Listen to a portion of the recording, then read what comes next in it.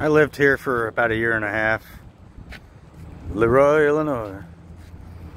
There's the police department. Right behind there was the old Dollar General. They have a new one now. That used to be a pizza and video store. It was good pizza, but it's closed down now. So it's Leroy Fall Festival time, or so I thought. It's dormant. So I'm gonna find out when it's actually gonna be operating. And I already said I was gonna do a night video, but I just happen to be here right now.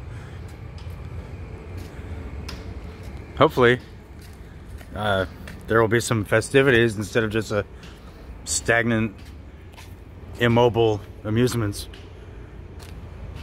My apartment building used to be right there behind this thing, and that would shake the whole building. That right there would shake the whole building.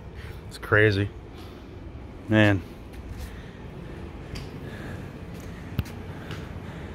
Yeah, I'll have to do another video later, but it's still going to be pretty cool.